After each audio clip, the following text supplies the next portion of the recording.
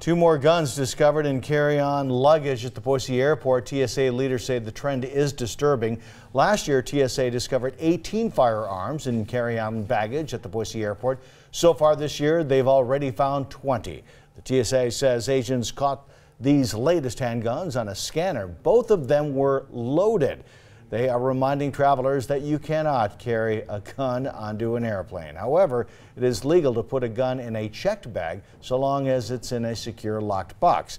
Like most gun confiscations, it appears these recent incidents were just an accident.